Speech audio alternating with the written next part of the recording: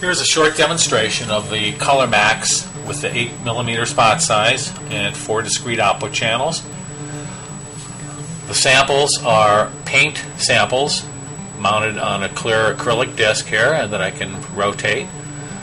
The discrete outputs are shown on the LED status indicators here, and the application software is used to program the sensor as well as see what the current color readings are from the RGB levels. So we're going to select channel 1 in the drop box. Select channel 1. Tolerance settings are currently 10%, so we're just going to leave those there. And then we're going to go ahead and program channel 1 to match the yellow sample to each ColorMax sensor. And now the yellow sample is recognized and activates channel 1 output. I've already programmed channel 2 for the white, channel 3 for the blue, and channel 4 for red. Now, the sensor does not require the software to be connected. All the settings are stored in the sensor, so whenever a blue object is in the sensor's light spot, the discrete output for that channel will activate, indicating to your PLC that that color has been recognized. Again, back to white and back to yellow. This is a demonstration of the ColorMax 15x sensor with an 8mm light spot. It's an example of the light spot. The output from the sensor, since it can handle up to 15 channels, is in a hexadecimal format. When the LEDs, which uses the first 4 LEDs, when the 4 LEDs are on the right-hand side, the outputs are low. When they move over to the left, that indicates a high output. The outputs for the channels are binary coded or hexadecimal format. So for example, when there's no match, they're all low, all zeros. When channel 15 is a match, then all the first 4 LEDs would move over to the left side to show an F. So let's start with I programmed 8 of the channels for the different color labels.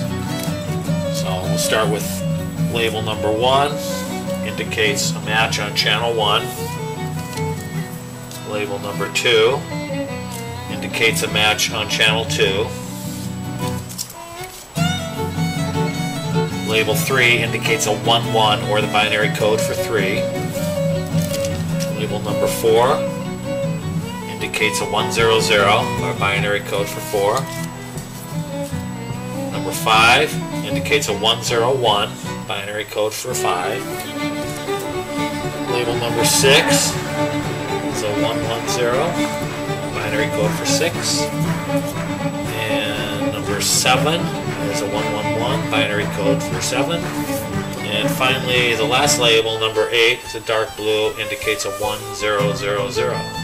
The code for binary code for 8.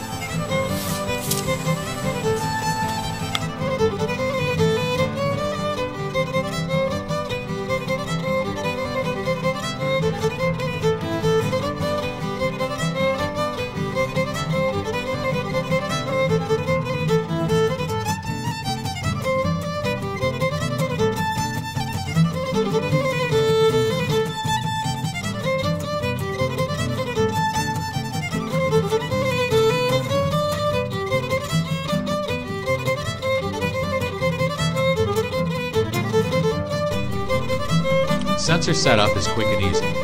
The Windows application program, supplied with the sensor, provides an intuitive graphic user interface that allows the sensor settings to be adjusted and color recognition parameters to be established. The application window is organized into 3 frames: the sensor settings, color recognition channels, and current readings. The sensor settings frame provides selections for averaging, external triggering options, minimum output duration or pulse stretching, and illumination level.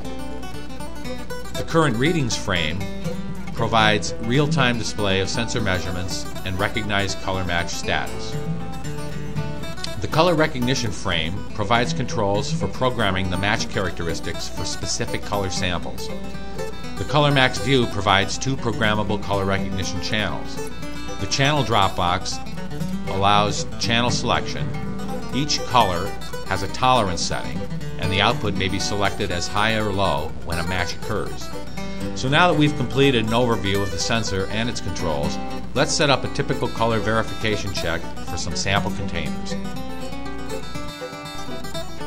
I've placed the acceptable sample directly between the ColorMax view transmitter and receiver. Then we look at the current reading in the application. We'll select channel 1 and then set the tolerances on each of the colors.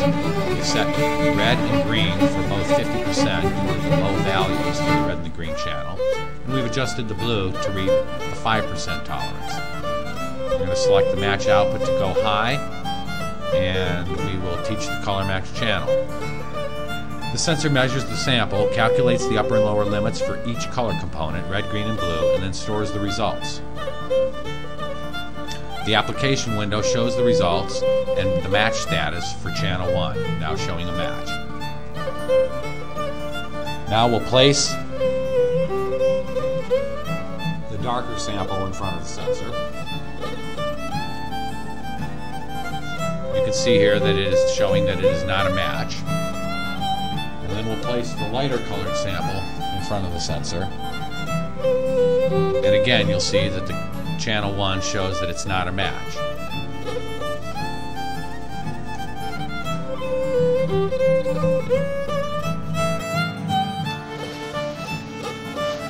Okay, now that we have the sensor programmed, let's check it out in a real-world online application.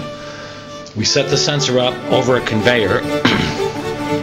The red LED on the sensor indicates a match to the color that we programmed in earlier. The laser mark sensor detects the edge of a container while it is positioned properly in front of the sensor, signaling the sensor to take a color measurement and latch its output readings. So whenever the LED on the sensor is red, it indicates that the containers are matching the pre-programmed color. Whenever it turns green, it indicates that the container does not match the pre-programmed color. So let's get the conveyor running and check out some of these containers.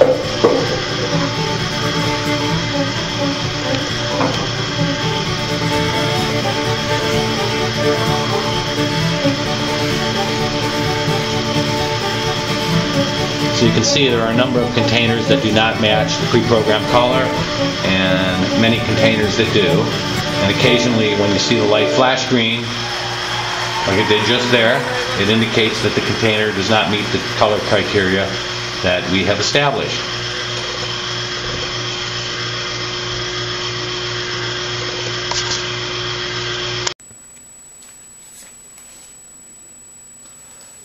Okay, here you can see the light green sample container. The light source is located here, the receiver is located on this side, and on the display on the monitor you can see the RGB values for this sample. I'm going to slowly rotate it